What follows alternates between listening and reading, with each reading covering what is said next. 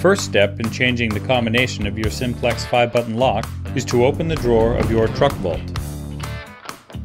Clear the lock by turning the knob to the left. Then enter your combination. Turn the knob clockwise to unlock the drawer. To provide a clearer view, we built a mock drawer to illustrate the process a bit clearer. Turn the knob to the left, causing the cam to ascend.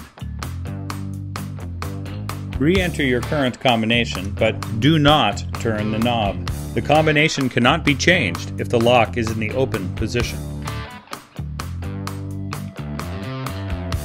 Using the Allen wrench that came with your TruckVault, remove the Allen screw from the side of the lock.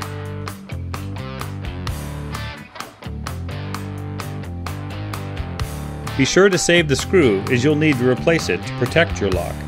Insert the Allen wrench gently into the hole. You should feel a slight click.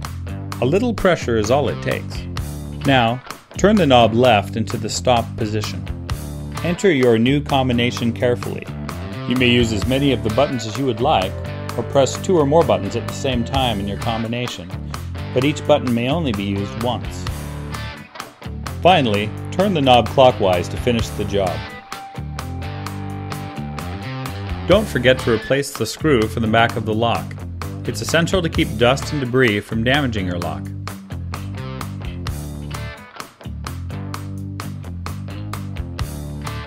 Be sure to test your new combination before shutting and locking your TruckVault. Once you've changed your combination from the default, only you will know it. Be sure to write your combination down in a safe location. If you forget your combination, only the key override can open your TruckVault.